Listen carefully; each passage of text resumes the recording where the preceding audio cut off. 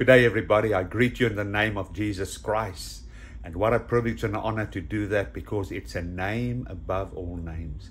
And do you realize when we greet somebody in that name, in the name of Jesus Christ, it is basically releasing everything that that name consists of and what it beholds into your lives. And what a privilege and an honor to be able to have the authority and the power, the privilege to greet each other in that name.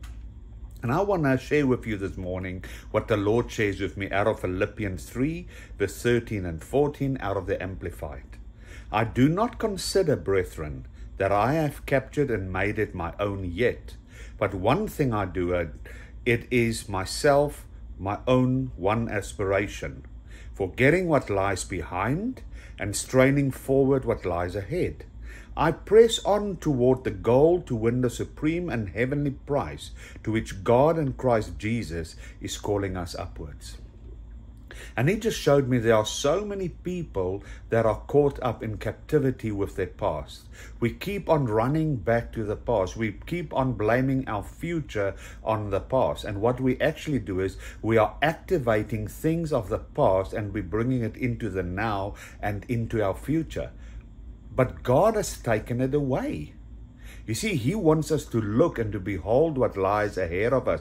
That's why Paul says, I press on to the goal. He says in verse 13, and straining forward to what lies ahead. It means that he's really pursuing, he's really taking hold of, he's grasping, he's gripping it, he's taking hold of it with everything in his life. He doesn't want to let it go. Why? Because it's the glory of God. It's the goodness of God that lies ahead. And Satan only has power in you when you move to the past, when you focus on the past and you bring it into the future.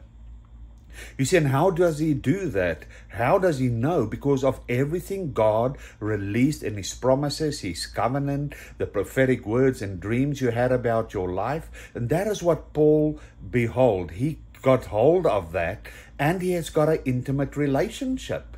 So he does everything in excellence, not to lose what God promised him. You see, he had vision.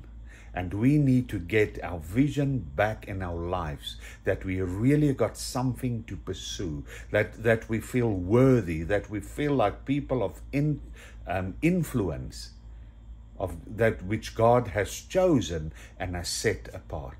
So I urge you today, look ahead of you.